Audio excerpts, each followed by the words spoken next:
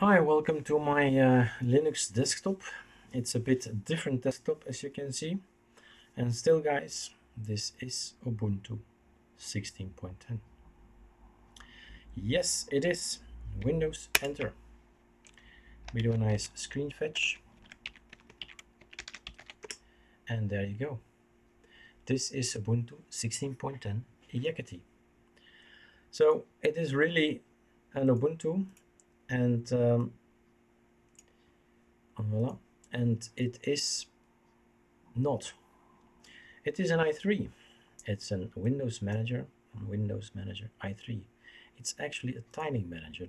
It tiles your elements on your screen. I press Windows Enter and I have another division, another application next to it, a terminal again. Windows V doesn't do anything, but Windows Enter made it vertical. So I'm tiling now not horizontally, but vertical. So you can run a little nice nifty program. No problem. In this terminal, it will do that. In another terminal, it will monitor the server. Another, it will monitor CPUs and RAM and such. So a lot of things can be interesting for some of you. This is i3, but it's not the typical i3. I move over elements and it changes from shade. That's Compton working. Everything is installed, everything is configured. You can have it as it is, as what you see is what you get. It's simple. All the scripts are on GitHub. The only thing you have to do is follow some steps. But getting rid of this is just moving to a specific element and then pressing Windows Shift Q, stopping it and stopping it again. So this is a tiling manager. It's a bit specific, it's a bit different, and it was a different tiling manager. That's what I was intended to say.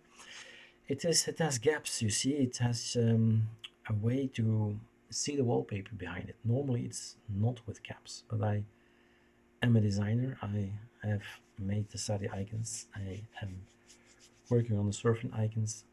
So I want to have a nice wallpaper. I want to have some kind of color in my life, basically. So if you have don't have the gaps, you don't see beneath them, you don't see between them, and so on. So that's why I prefer the gaps version. Okay, long enough about gaps.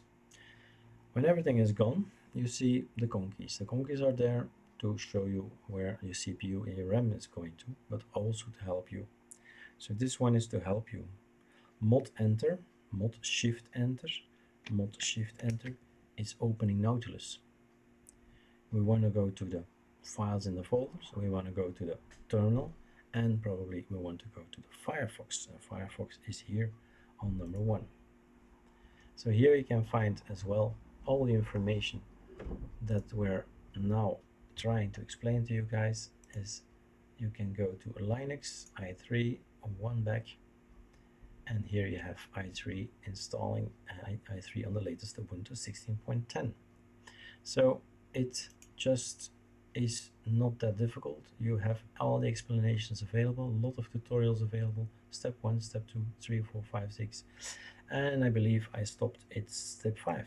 So all the rest is not necessary. 4 steps that you really need to do, and that's it. And all the rest is learn on later, you know. So some examples. Of course Inkscapes work, of course GIMP will work, of course VLC will work, and other software, Spotify and so on. So everything is there to help you. This is your configuration file, very important. In the .config i3 there is a config file. This is the config file. This makes us boss over the system. We have here about 700 lines, but don't worry, they're set the way they're supposed to be. So just copy paste and follow my knowledge. Let my knowledge guide you, and once you're more adept in i3, change the lines. Be the boss of your system. What's also interesting is that I have i3 on Arch Linux. Yes. I take my configuration files with me, my shortcuts with me. I go to Antergos i3, still works. Linux Mint i3 18. It works now on Ubuntu. So wherever I go, this i3 thing follows me around with all my configuration files and shortcuts and programs, and I am at ease. I am in an surrounded in an environment that I know. But it is a steep learning curve. It has it can drive you mad. I remember a year ago, 2 years ago, that it can drive you mad. So I have made it easy for you. There's a lot of configuration files already set in place. There is a conky extra for you to remind you these will kill, for instance, something. This will open the file manager. This will open the menu. I should really show you the menu. Windows D. Any program you have on your system, and there are a lot of programs, but you don't have to do it like that. You can do it like VLC. And then these are all the programs with the letters VLC.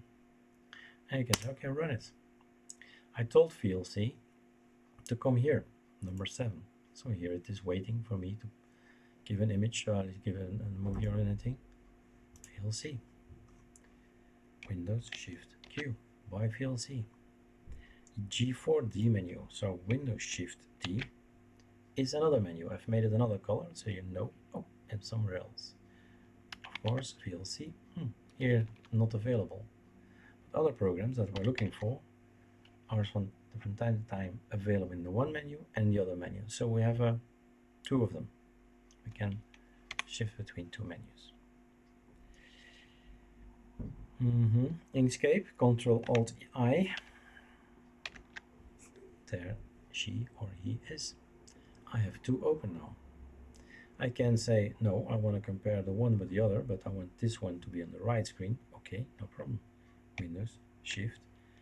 When you choose 7, 8, and 10 is already occupied, so I can take 6.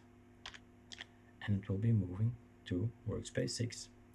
Two of the items are next to each other. You compare, you see what's wrong, and so on. Work is done. Windows Shift Q. Anything is possible. This is GIMP. This is a small GIMP now. I can get rid of the terminal and it will become full screen again. So this is actually a tiling manager. It takes your real estate, your screen space, and fills it up. But I chose to have some gaps. Otherwise it will be completely filled. Okay, I think that covers most of it. So there are other tutorials on there on Erik Dubois where you can learn all there is to know about i3, because this is just, well, to an incentive to motivate you to look at i3. It's quite interesting. But if you want to know much more, you can go into detail, and it doesn't mind if it's a movie about Arch Linux or Antergos, or in this case, in my case, Linux Mint. It doesn't matter. It's all i3. It works everywhere. So that's an interesting aspect, to have a dual boot, login with i3 or login with Ubuntu 16.10. It's a choice I have now. And lots of information. You can configure so many things. And well, everything is explained here. Let's say have fun. And now you can switch between i3 and Ubuntu 16.10.